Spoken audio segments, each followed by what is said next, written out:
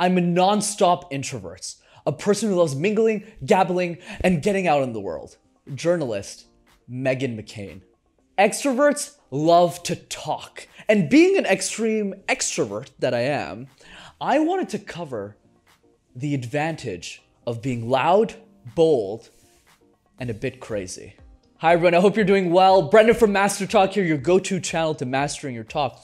And following up on my introvert advantage video, I had to pay a little bit of tribute to the extroverts out there. So let's get into the power of loudspeakers.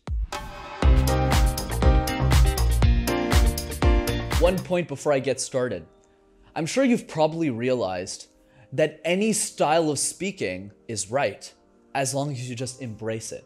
That's why it's important for me to explain the advantages of both introverts and extroverts, because you can learn from either situation. And by embracing both styles, you'll be able to figure out what uniquely speaks to you.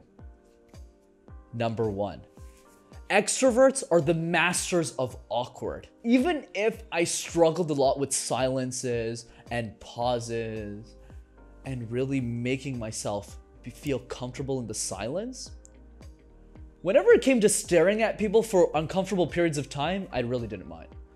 Because since extroverts go out to a lot of social gatherings, events, cocktails, parties all the time, we always like being out there, we generally stare at people for a lot, whether it's 5 people, 10 people, 15 people. So whenever I practice eye contact or just staring into people's eyes for very long periods of time, I wasn't worried. So whenever I do spontaneous speeches, ones I didn't prepare for, or I want to just look at somebody for 10 seconds, just to build a deeper relationship with them, it didn't really matter.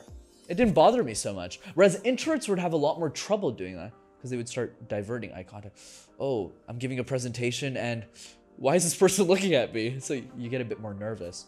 But if you're an extrovert like me and you have the same level of experience, you'll be able to look at people for an indefinite period of time. Number 2, voice projection. Extroverts go out to almost every single event, whether it's a bar, a club, an event, and generally those places are very loud. There's so many people in the room, you can't really hear anyone. These types of situations forces people like us, since we go to those events more frequently, to practice being loud. What did you say? Oh, I said this. And that ability to constantly practice your voice gives you better control over it when you present.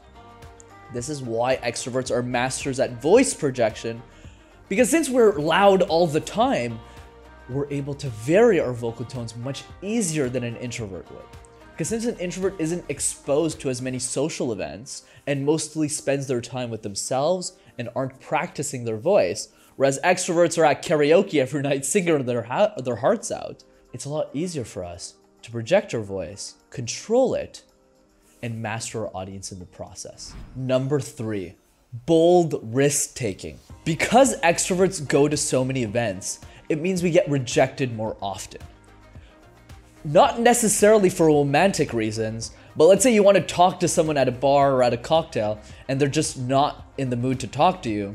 That rejection is done more frequently because we go to so many places.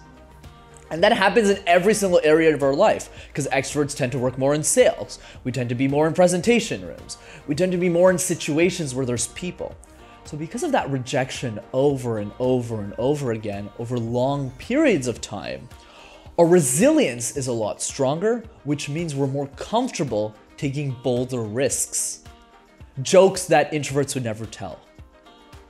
Presentation parts that seem a bit under the radar, a bit overrated or a bit cheesy, we're not afraid to do it. And that ability for us to take bolder risks allows us to create better presentations that are more exciting and entertaining for our audiences.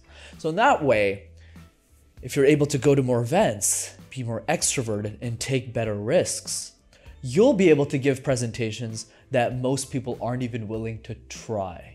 The point of this entire conversation is introverts and extroverts can learn a lot from each other. And the other point is that you always start with something.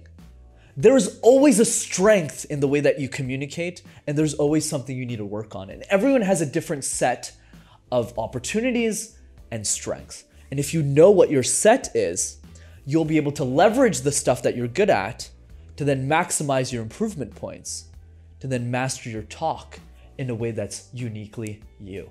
As always, if you enjoyed this week's episode of Master Talk, be sure to smash that like button and subscribe to the YouTube channel as well to see more videos like this.